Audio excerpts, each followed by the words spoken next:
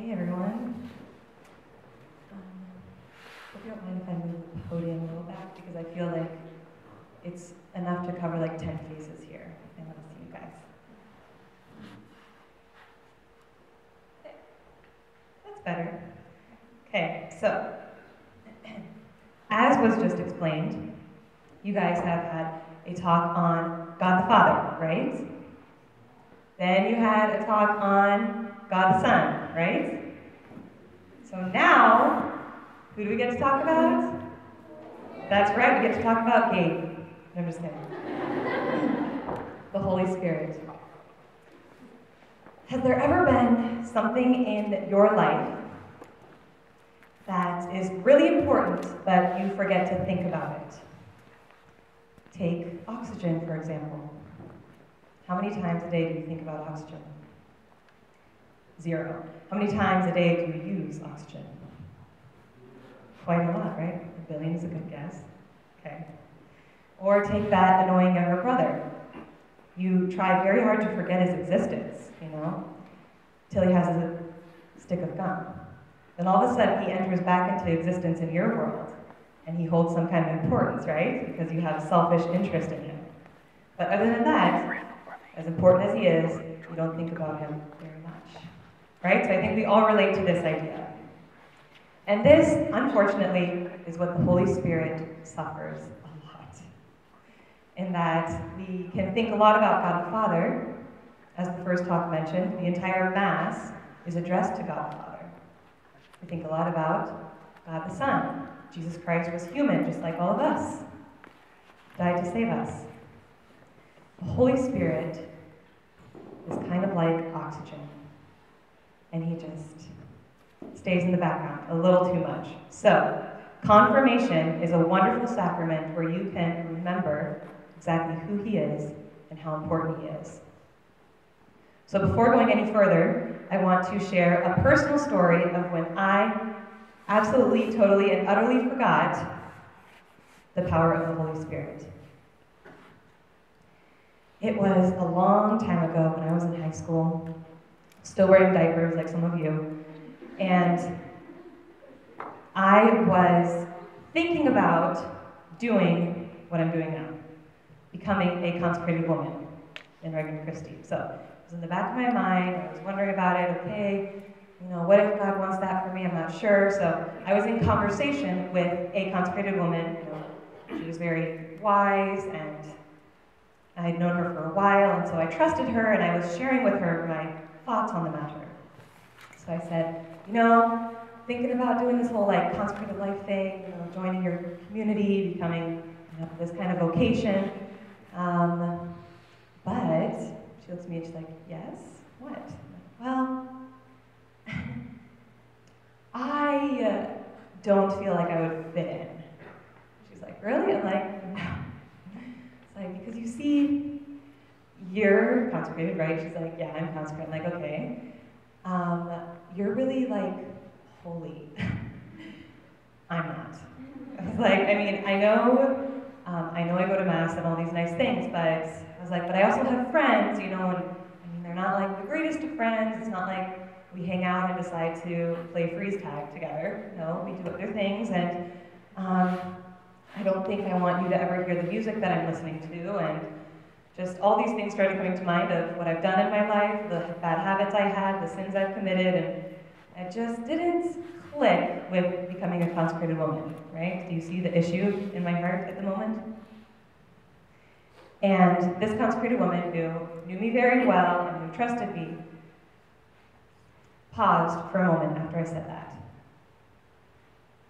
And then she looked at the ground. She said a little prayer to the Holy Spirit, and then she looked back up into my eyes, and she said, Monique,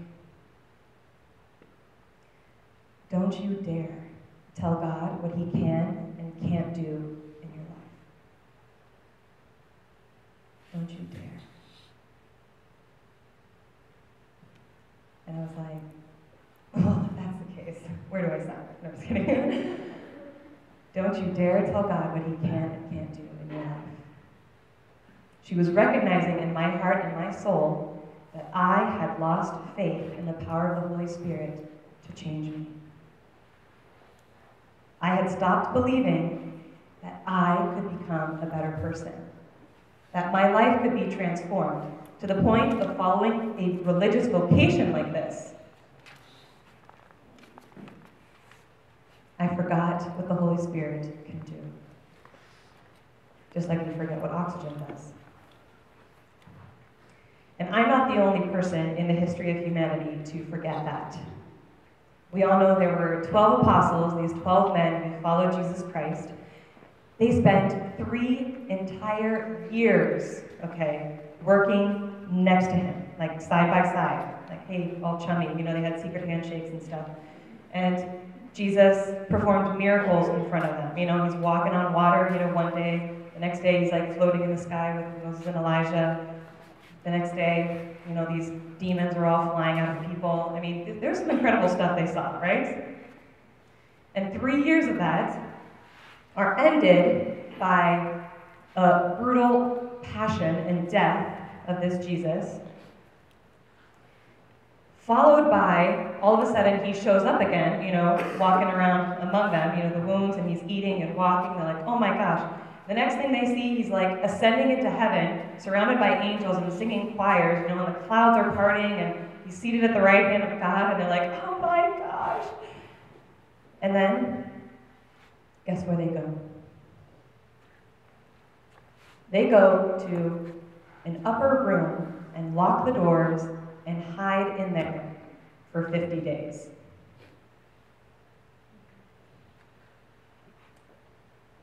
They were scared.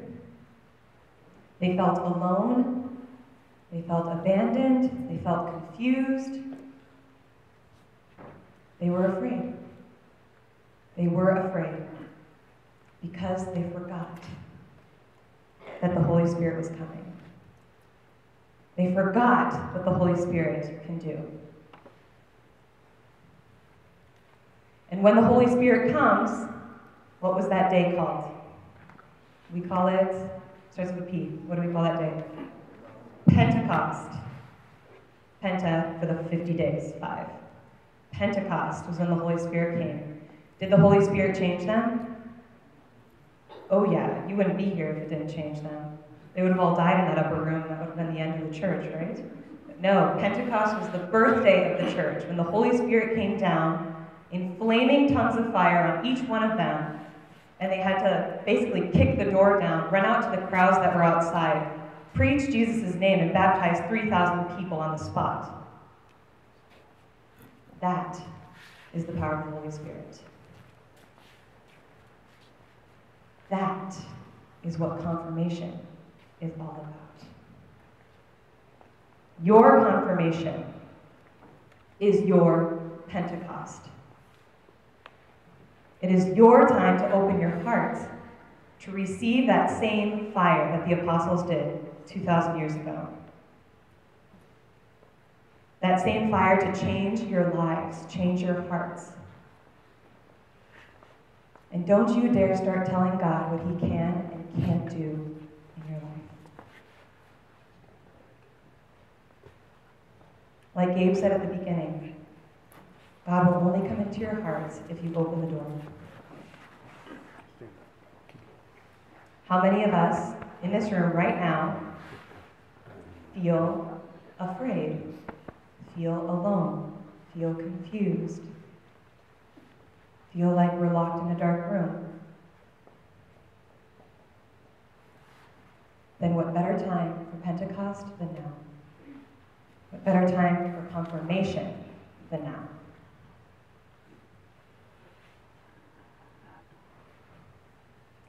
After y'all are confirmed, you guys out there should be able to walk into a room and people would look at you and think to themselves or say to their friends, that guy right there, he's not just about going to church on Sundays. That guy is a courageous Catholic through and through. That guy doesn't just pretend he believes. He is on fire with the Holy Spirit. And you girls out there, when you walk into a room after your confirmation, everyone in the room should turn and point at you and say, "This girl is on fire!"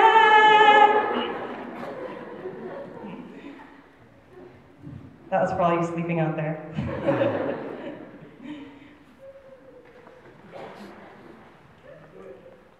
Pray to him, and he will fulfill his promise. Pray to him with faith, and he will fulfill his promise.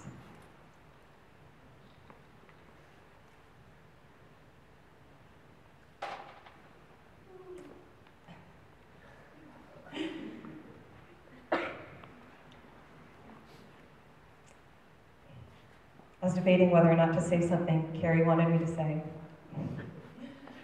But I guess I'll say it. Out of friendship and devotion to you, Carrie, I'll mention it. But I really didn't want to, because I think it's super cheesy. She's like, okay, so you know it was just Valentine's Day. I'm like, oh, here we go again. She's like, and you're wearing pink. I'm like, shoot me now. She's like, you should go up there and say, the Holy Spirit is just like Cupid. It was like, the naked guy with the bow and arrow?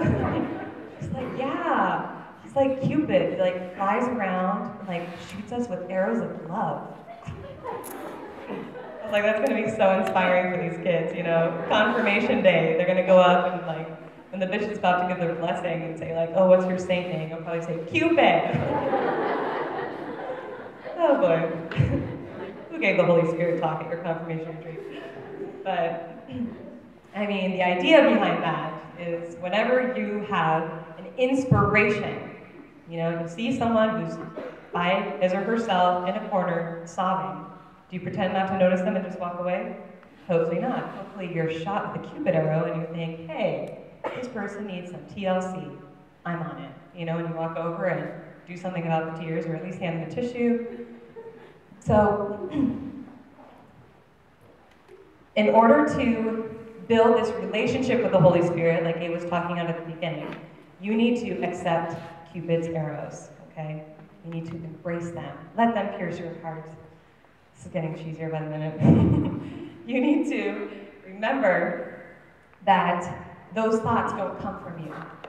Those thoughts of, okay, I'm going to reach out and help this person, or I'm going to say something nice to her, or I'm going to, I don't know, wash the dishes without my parents knowing, or I'm going to walk the dog without being asked, or anything like that. Those don't come from you, they come from the Holy Spirit. So to recognize him in your heart when you see that, and thank him. Thank you, Holy Spirit, for that inspiration. Every day you go to school, begin the day praying to the Holy Spirit. Make him a part of your life.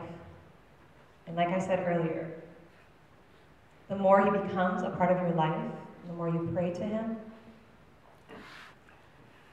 the better and the more fulfilling his promises will be in your life. So thank you all for trying your best to stay awake.